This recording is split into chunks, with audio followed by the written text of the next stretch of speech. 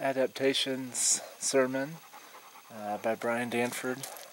This is my adaptation sermon, and we are in a very arid place. As you can look around, things are very dry.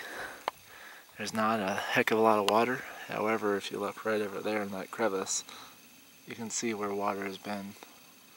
Water has crashed over that, and there's been water during the spring. But this place gets 8 to 10 inches of water a year. And so it's a place where things have had to adapt.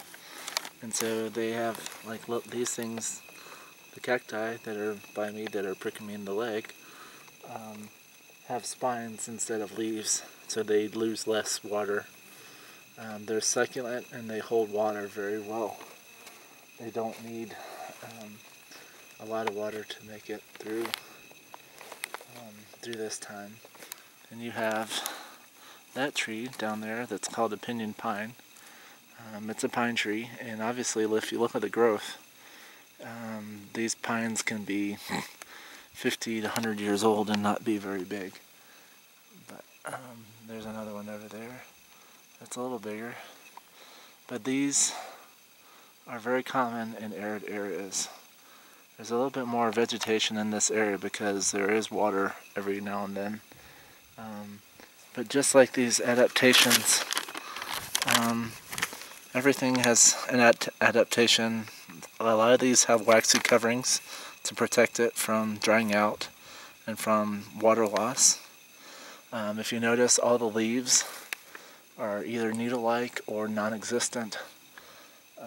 Things like, I'm going to pan over here real fast, like this is called Mormon tea. It has ephedrine in it, or sufedrine, I guess is what proper name is, used for congestion. However, don't take it unless it's diluted, because it can stimulate a lot of things and make your heart beat a lot faster than it should.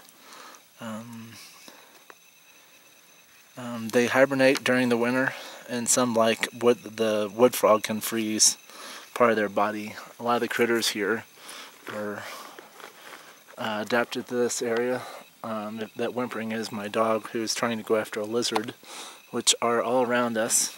And there's more reptiles than anything, because all they need to do is they regulate with the environment around them. They are able to take in the sun and heat up, or at nighttime when the temperature drops like crazy, they can use this cold to cool off again. So they don't require a whole lot of energy in order to make it through. And they also get a lot of their water from things they eat. Like if you eat a cactus or berries, there's water in them that they can live off of. And just like animals, we have to adapt by picking up ourselves and keep going. We need to not take in the things of this modern world, like cars, and if you